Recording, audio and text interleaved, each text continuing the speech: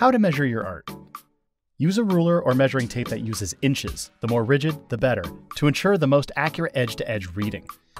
For the most precise reading, we recommend using a ruler that has 15 lines between each inch. Pro tip: use an easy read ruler for a foolproof way to get your incremental measurements right.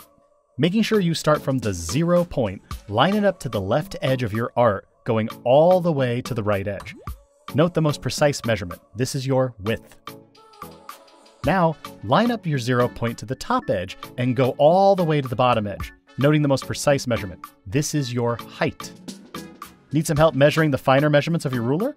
Don't sweat it. We've got some tips. First, make sure you're measuring in inches, not centimeters. For every inch, there are often 15 smaller markers in between to signify 1/16 inch increments. Though note that some rulers for measuring tapes may have more or less, depending on the level of precision. For rulers that measure in 1/16 increments, the longest halfway mark will be the half-inch mark. Half of that will be a quarter-inch mark, half of that will be an 1/8 inch mark, and half of that will be a 16th inch mark. Most rulers and measuring tapes indicate these increments with varying line heights. The longer the line, the larger the increment. When measuring your art, you'll want to measure as close as possible to one of these incremental lines to get that perfect fit.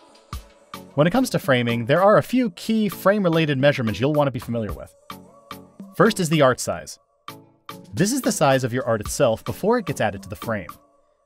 Note: we build your frame around your art, so the outer frame size will always be larger than your art size. Pro tip: even if your artwork or your artist claims it to be a certain size, you should always measure it yourself to confirm.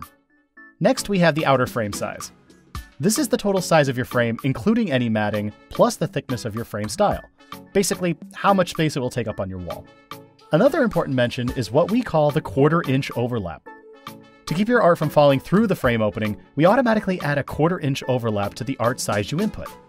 This means your art will be covered by a quarter-inch on each side, which is usually only noteworthy if you have important details near the edge of your art. Without any sort of overlap, your art would fall right through the frame. Next up is the frame thickness. This is the size of the visible surface on the face of the frame. In other words, this is how thick or thin each side will appear when you look at it straight on. And lastly, we have our frame depth. This is the size of the frame from front to back, or how deep your frame is. This will tell you how far the frame will come off the wall. We hope these tips will make you feel more confident when it comes to measuring your art for framing. Visit frameiteasy.com for more.